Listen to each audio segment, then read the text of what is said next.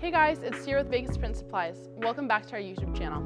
Today I'm going to be unboxing the brand new Roland BY-20.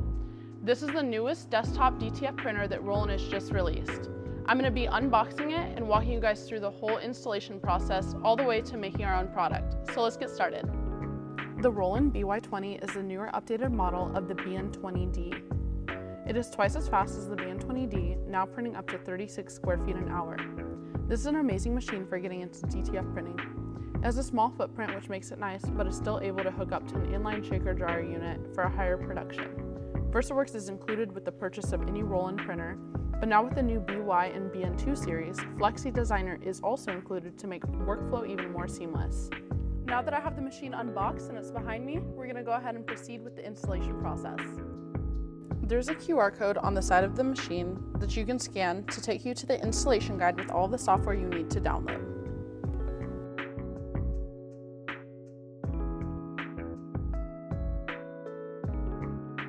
If you have not downloaded VersaWorks and Roland DG Connect Hub yet, that is the first thing you will need to do.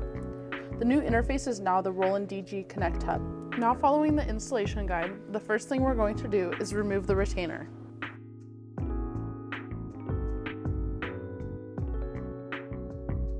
The next thing we're going to want to do is connect our cables, plug in the machine, and power it on.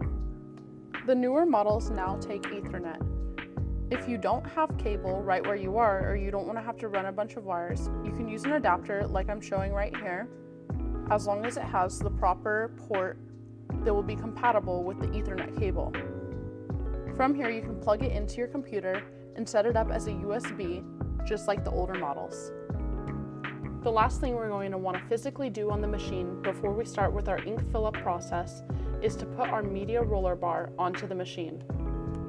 Now we're going to do the ink up process. Before inserting the ink cartridges, we need to shake each one about 50 times for about 20 seconds or so. The reason we do this is so if the ink is settled, we can shake it and it can all mix back up. Now we're going to load the media.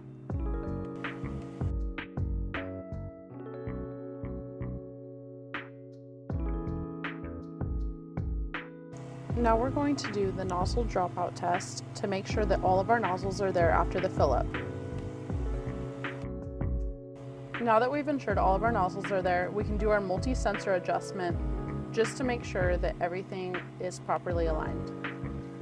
Now that everything's adjusted, we're going to put the cutting tool in and adjust it properly. The key tip here for putting the tip of the blade into the tool holder is to make sure that the blade is peeking out just enough to cut through the material that you are printing on. Now that the installation is all complete, I'm going to head over to VersaWorks to connect my printer and start printing. To connect my printer, I'm going to go to Printer, Printer Settings, and add a new printer.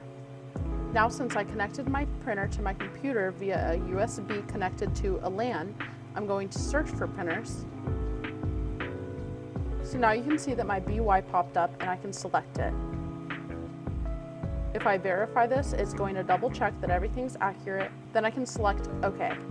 Now it's going to prompt me to download the printer driver. Now we can see on the left that my BY is ready to print.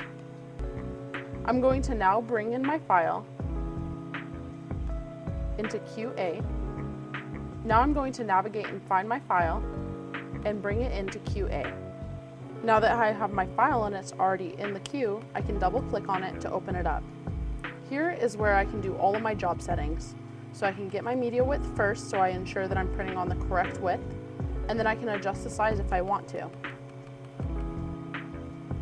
I can also change the copies.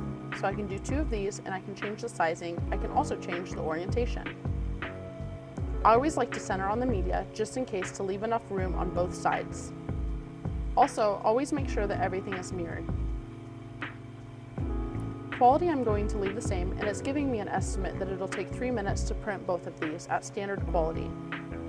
With the BY, they added the option where you now can print CMYK and white at the same exact time.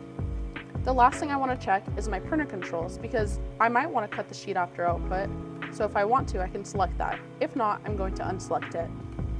Once my file is all complete and ready to print, I can click OK, and then I can hit print. Once I'm ready and I hit print, It's going to send it to rip first, and then once it's done ripping, it'll immediately print. I could also just hit rip if I wanted it to just wait in the queue for me when I'm ready to print it again. Now that we have our print all ready, we have to put powder on it. I like to use the Roland powder as I found it's the finest powder that you can use and it always turns out the best. Now that I have my prints all powdered, they're ready to be cured underneath a manual swing away heat press. Since I'm not using an inline shaker dryer, I'm going to be using my manual swing away heat press since it's the most efficient way to get my prints cured. You will know your prints are cured once you look at them and feel them and they look and feel like an orange peel.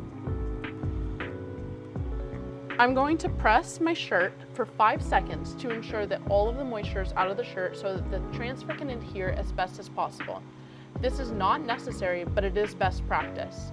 Once I'm done pressing the shirt for 5 seconds, I can go ahead and line up my transfer exactly where I want it.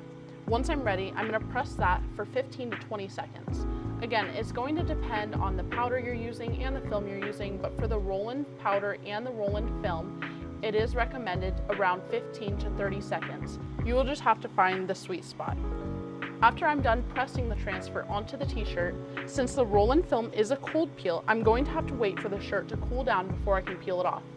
Now that the shirt's cooled down, I can peel off the transfer, and just like that, it comes off like butter. This is how the final product turned out. I think it turned out great.